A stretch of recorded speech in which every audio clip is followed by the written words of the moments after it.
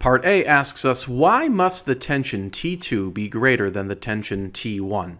Well, if we look at the diagram, we can see that T2 is supporting M2, of course, and then T1 is supporting M1. And furthermore, we are told that the mass of object 2 is larger than the mass of object 1. So certainly, since T2 is connected to the heavier mass, then the value of T2 is going to be greater than the value of T1, which is connected to the smaller mass. And so we can summarize that idea with the following statement. It is indeed necessary that the tensions T1 and T2 be different, and they're going to be different in order to provide the net torque that actually spins the pulley around. That produces an angular acceleration of the pulley. And as noted, because M2 is larger than M1, then that necessitates T2 being larger than T1. So this would be the answer to part A. In part B, we are asked to determine the acceleration of the system. So in other words, how rapidly is M2 accelerating downward, and at the same time, how rapidly is M1 accelerating upward?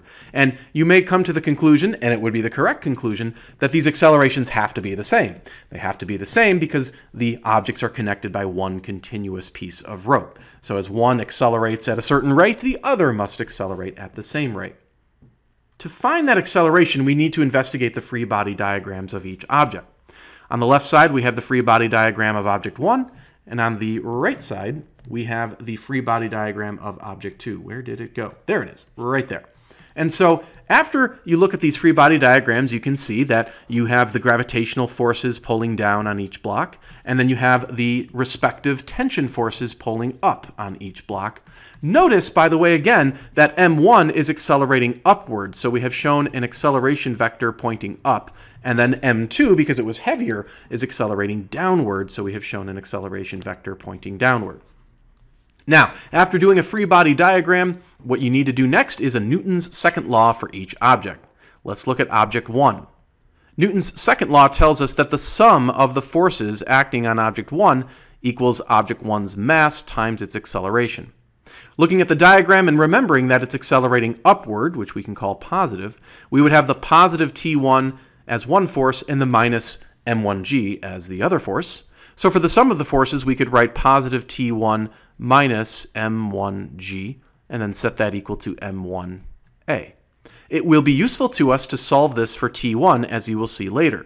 So let's add M1g to both sides of this equation, and this shows us that T1 is equal to M1a plus M1g. We may actually wish to factor out an M1. You'll notice there's an M1 present in each term. So you could get a little fancy here and say T1 is equal to M1 multiplied by A plus G. So this is an expression that we're going to want to hold on to. Let's take a look at M2. And again, Newton tells us that the sum of the forces acting on object 2 equals object 2's mass times its acceleration. Notice again that for acceleration, we're not using subscripts of 1 and 2 because the accelerations are equivalent. Now, block 2 is accelerating downward, and so it's going to be a good idea here to call this direction positive, the downward direction, because that is the direction in which the block is accelerating, and that would make the upward direction negative. So it's a good idea to make your acceleration direction positive in these types of Atwood machine problems. So with that in mind, we can see that we have the positive M2g force and a negative T2 force. So we would write positive M2g minus T2 is equal to M2a. Let's also solve this equation for the tension. So we'll subtract the M2g on both sides of the equation. And then to solve for T2, we'd have to divide each term by a negative 1. So this becomes positive T2, this becomes positive M2g, and this becomes a minus M2a. And as before, we can factor out a greatest common factor. In this case, it's M2. So now we have M2 and then G minus A. So here is the expression for the tension. Now, it's going to turn out to be necessary to look at the torque acting on the pulley as well. And we perhaps know that Newton's law can be rewritten in a sort of angular form. So rather than the sum of the forces acting on the pulley, we're going to do the sum of the torques acting on the pulley. And this will equal the moment of inertia of the pulley, symbolized by I, times the angular acceleration. You can see the analogy here to Newton's second law in its sort of standard linear form. But in this case, there's rotational motion, so we use some different symbols to denote that. Now, we may also have to review what torque equals. We perhaps know that torque is equal to the applied force times a distance to the pivot times the sine of an angle. Let's figure out what that angle is. Take a look at T1 and imagine that we drew a line from the point of contact of that force. So right there is where that force is contacting the pulley, and we drew a line to the pivot right there. That would form a nice 90-degree angle. Same is true for T2, a nice 90-degree angle right there. Now perhaps we all know that the sine of 90 degrees is equal to 1. So this term right here is actually going to equal 1, so we can effectively disregard it. This means that the torque supplied by each force will be the tension force multiplied by the radius of the pulley. So for example, for torque supplied by tension 1, we would say T1, or tau 1 technically, is equal to the tension 1 times the radius.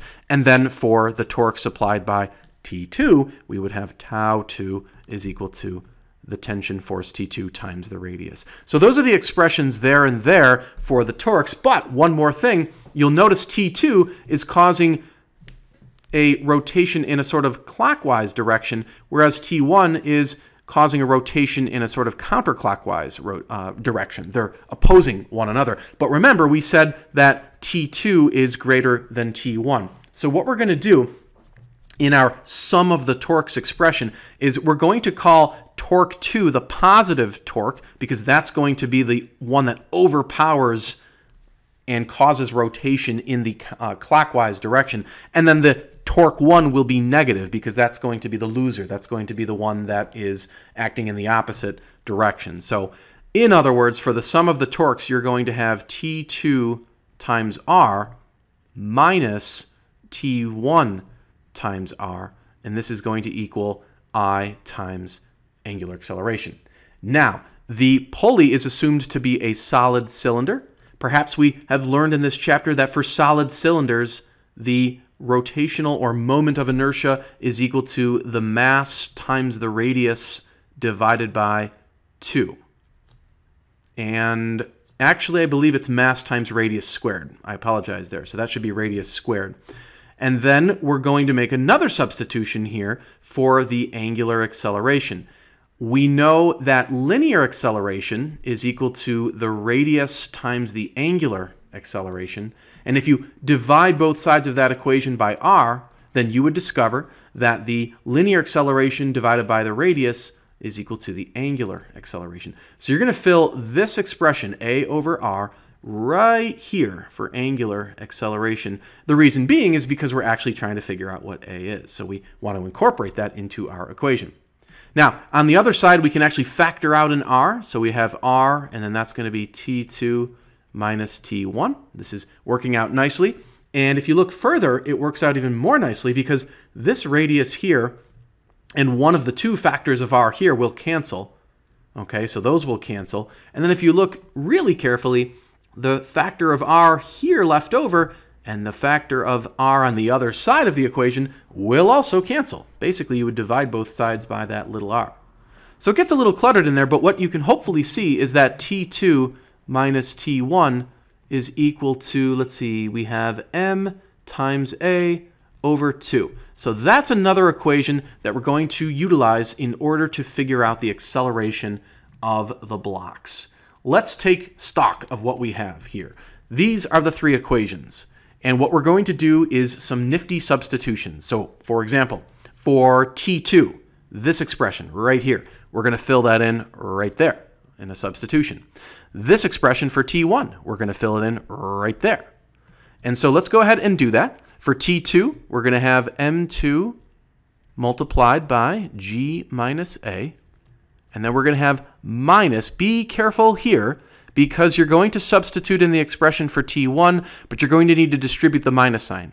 So basically open up a little parentheses or a bracket here. That will help you distribute that minus sign. And now we're subbing in the expression for T1. And then this is equal to ma over 2. Now at this point, we could try to solve this for A, but I find most students think it's easier to actually substitute in the numbers.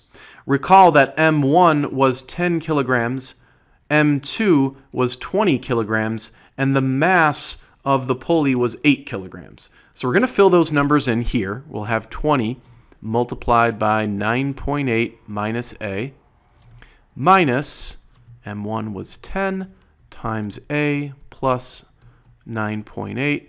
Over here, you're going to have 8 times A divided by 2. Let's begin to simplify. So we can perhaps distribute the 20 first. 20 times 9.8 is 196 minus 20A minus, let's distribute the 10. So you'll have 10A plus 98. On the other side, it reduces to just 4A. You can now distribute the minus sign into the bracket as noted earlier. So now you have 196 minus 20A minus 10A minus 98 is equal to 4A. That is a 4.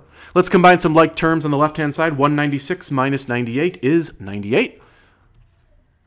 You have a minus 20 and a minus 10. That's a minus 30A. This equals 4A. Go ahead and add the 30A to both sides, and then divide both sides by 34, and you're going to get 2.88. And finally, at long last, we have the acceleration of the blocks. This is the correct answer here to part B. Part C will be a relatively easy matter. We go back and check it out. We remember that we needed to find the tensions T1 and T2. This will be a lot easier than anything else we've done so far because we've already developed the expressions for them. So for T1, we're simply going to plug in M1, the mass of object 1, which was the 10 kilograms, times the acceleration of the system, which we just figured out, plus gravitational acceleration. And so the correct answer here for T1 becomes 127 newtons, approximately. And then finally, we can find out the value of T2 by using the expression right here. We see the 20 kilograms plugged in times 9.8 minus the 2.88. And when we punch this into our calculator, we're going to see that T2 is equal to about 138 newtons. So those are the correct answers for part C. By the way, of course, you'll notice that T2, 138 newtons, is indeed larger than T1, 127 newtons. That confirms our answer earlier to part A. Thank you for taking the time to watch this video. I hope it helped you. If you're interested in making a small donation to my cause, my Venmo ID is below, but if not, no problem. I still appreciate you taking the time to watch the video, so thanks again.